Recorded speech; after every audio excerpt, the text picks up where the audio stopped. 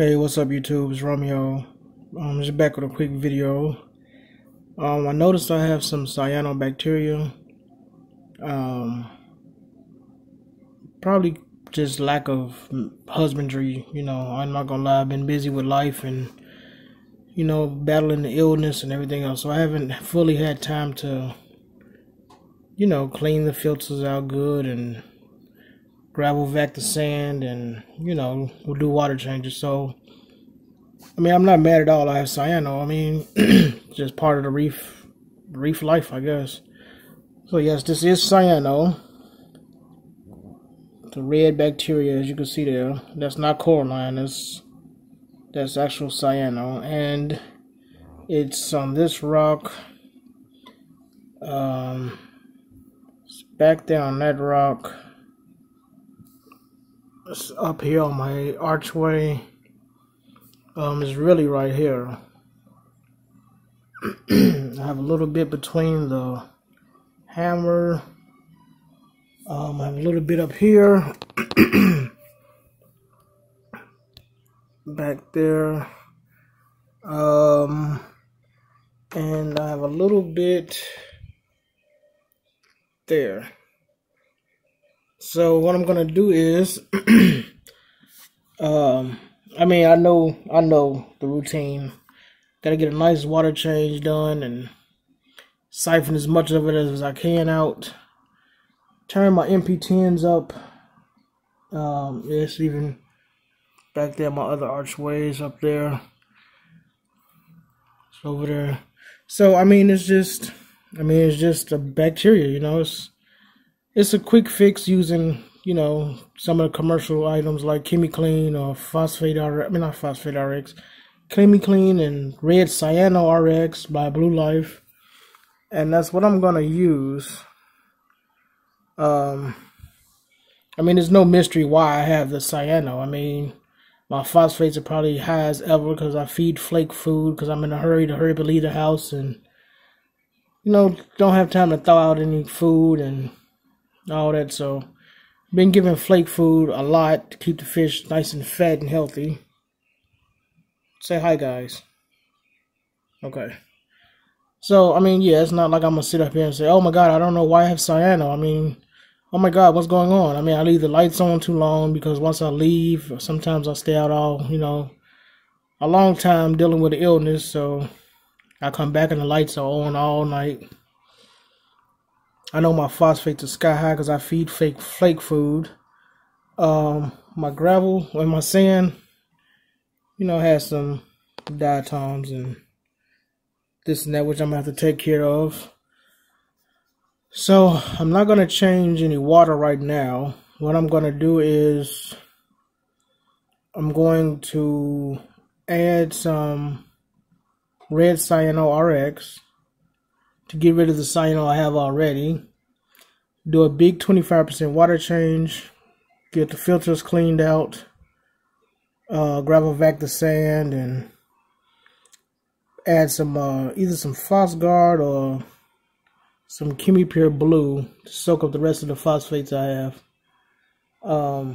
Took the skimmer off because it was just, I don't know, this tank that I have it too close to the wall and the skimmer vibrates on the wall, and the tenants are complaining that all day long it sounds like somebody using a vibrator. They hear vibrations.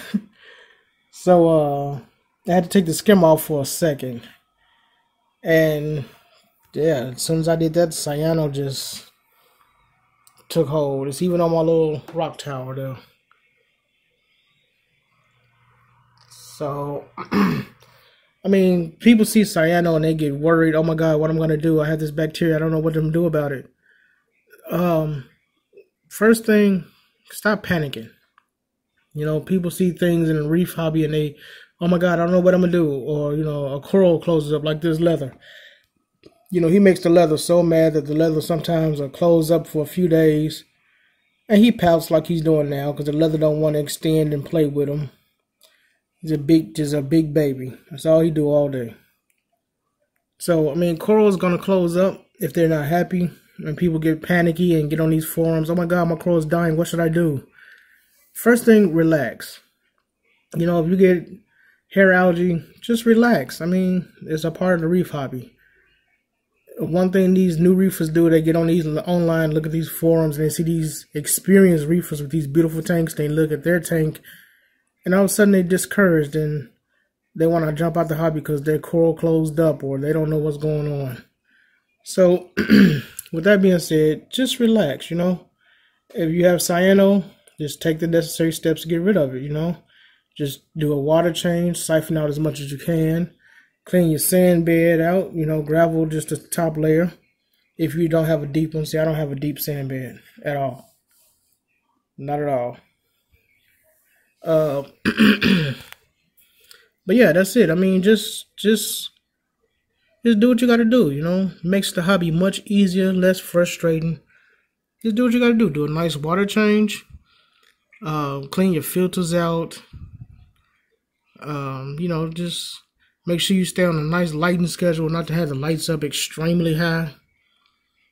Add some Phosguard or some GFO or even some phosphate RX. Just whatever you gotta do, just do it and relax. It makes the hobby much more enjoyable.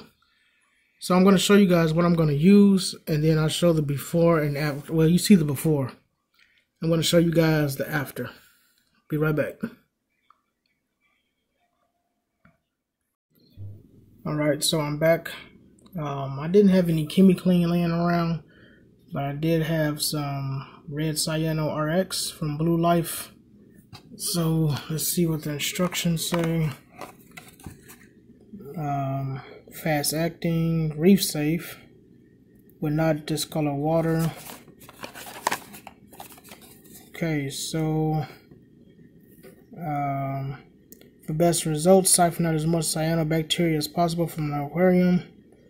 Remove 1 cup of water from your aquarium and mix with 1 level scoop of red Cyano RX for every 10 gallons of true water volume in your aquarium. Dissolve thoroughly and pour solution to the aquarium. Okay, so when it says true water volume, that means if you have a 55-gallon tank, you're not going to have 55 gallons of true water volume, because of course you're going to have rocks and that's going to displace some of the water. You're going to have sand that's going to displace some of the water. So if you have a 55-gallon tank and full of live rock and sand, you're probably only going to actually have about 52 gallons of water. I'll say between 49 and 52 gallons of water, depending on how much live rock you have. So 1 level scoop per every 10 gallons. You will need to discontinue the use of carbon, protein skimming, ozone during treatment of this. Do not dose in the evenings when lights are turned off. After desired results are visible, perform 25% water change and resume the use of carbon, protein skimming, and ozone. If cyanobacteria is still visible, perform 25% water change or repeat dosage. Best time to start treatment is in the morning when lights first come on. Also, it's important to perform 25%. Yeah, okay, I said that. Alright, so let's get this open. I have the water. So let's see. It's in the box.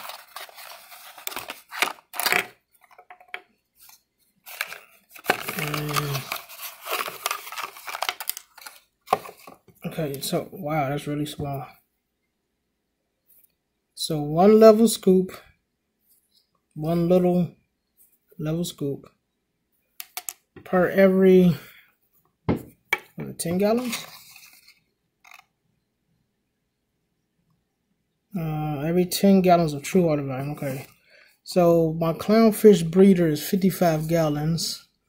I have 40 pounds of rock. 42 pounds of sand. So I'm going to estimate I have about 53 gallons of water. Yeah, 53 gallons of water. So I'm going to get this mixed up and I'll let you know the results. 24 hours later. Okay, so this is 24 hours after the first dose. I thought I was gonna have to do 2 doses, but nah.